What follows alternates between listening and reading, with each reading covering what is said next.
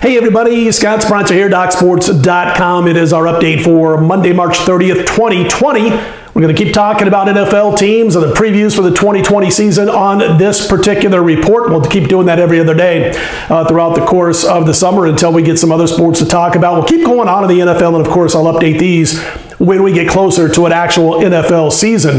But what I'm going to do is stick in the same divisions now until we complete those divisions. We've done 3 teams, 2 of them in the same division, so we're going to stay there. Talk about the New Orleans Saints in just a minute. Hey, first a couple of quick notes in case you haven't heard the updates. Here's what's going on. The EPL, the English Premier League, is talking about basically sequestering their teams into 2 or 3 locations in England and then finishing out the season, which is kind of something I've been talking about on all the radio shows I've done since the NBA postponed their season a couple of weeks ago. I've talked about it on Mad Dog Radio, VSiN, local Las Vegas radio, that if we can get, maybe 4 spots around the United States where you can sequester the NBA teams and have, potentially 4 or 5 games in one arena per day, of course, no fans in attendance, then maybe we can jumpstart this a little bit quicker than most people are thinking. Now, again, we just need one sport to be able to figure out a way to do this. And if the EPL gets underway soon, that might be just the sport, a marquee type of sport, where the NBA will start looking to do the same. So let's keep our fingers crossed. Let's keep hoping. And of course, as we say to all you guys, man, let's stay healthy. Let's do our part. Vegas went all in, obviously, in shutdown mode, all in to do our part to get over this thing and help slow the spread. And as of right now, as you've heard, Vegas is still shut down. They've now talked about going through April into the 1st of May, April 30th, the shutdown both are in Las Vegas, I should say, and then they'll reassess around April 30th and decide what we're going to do. So let's keep hoping for the best news, and I hope you guys all stay safe. But as far as everything that's going on, listen, we had 2 horse races we talked about on the free video for Saturday for the Florida Derby. 2 win bets, pair of them, and one of them did win. And as you saw, the favorite, we talked about it being the best horse, and it went on to a relatively easy win. And that's kind of what I do with my horse racing. I don't get crazy. I don't have exactas and trifectas and all that kind of stuff too often. I like to look at matchups when they're made available, and I like to play to win, or sometimes win, play, show, that kind of stuff. So listen, if we decide to jump into horse racing daily, then I'll definitely let you know. Going to think about it over the next day or so. And by Wednesday's video, we'll definitely let you know if we're going to be involved in horse racing.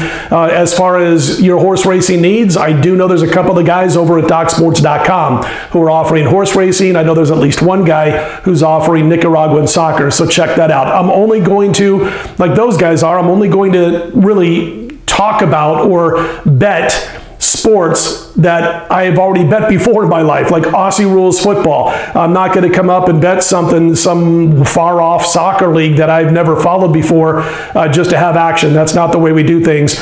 And so you'll see as we move forward. I'm going to look into those. I've looked into Belarus soccer a little bit, but definitely going to possibly jump into horse racing. And again, mine are real simple. They're 2 win bets, maybe win, play, show bets every once in a while, and exacta, excuse me, but rarely anything more than that. All right, that's enough talk.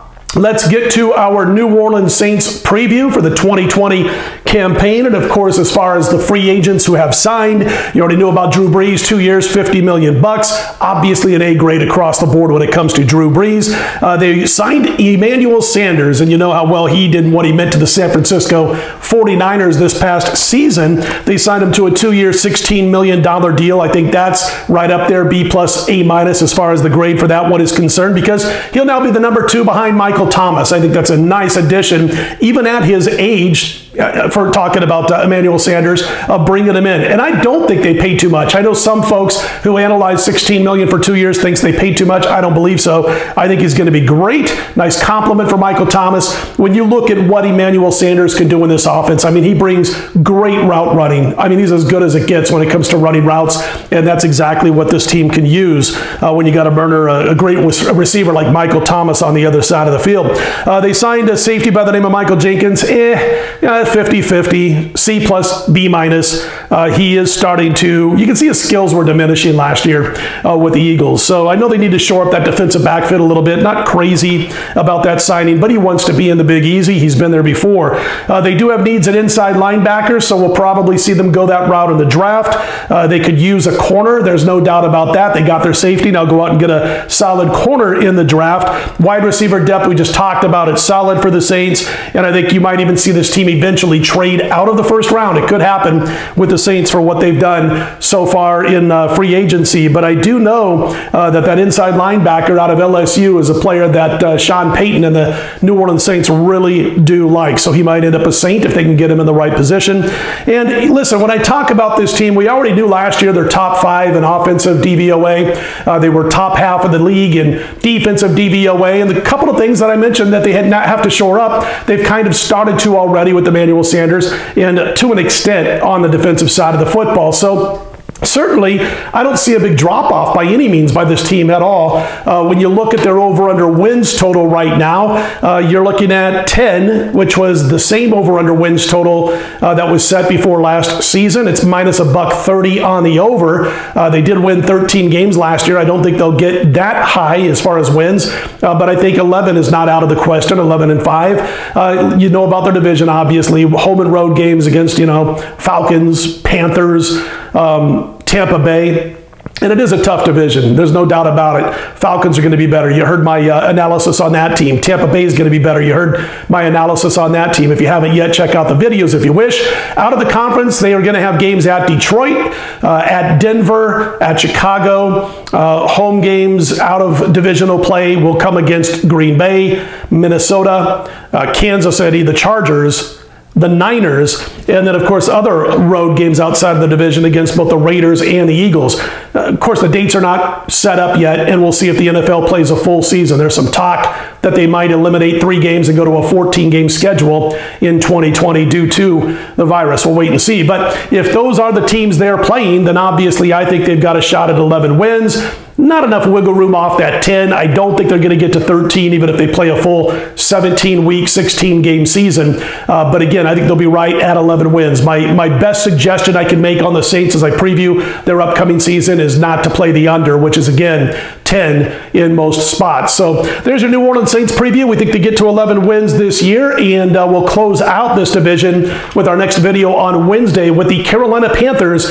And again, listen, if you like the videos, click on that thumbs up button and be sure to subscribe. I'll let you know by Wednesday if we're going to get involved on an almost daily basis with horse racing. I'll definitely let you know that. We'll let you know if there's any more news coming out of Las Vegas. Click on that thumbs up button if you like the videos, or be sure to subscribe. Then you'll know exactly when I'm putting out these videos. And again, man, we just wish every one of you can stay healthy. Certainly do your best to stay healthy, and best of health to all your families. I'm Scott Spreitzer, DocSports.com. We'll be right back here by 5 a.m. Eastern, 2 a.m. Pacific at the very latest, talking about those Carolina Panthers on Wednesday.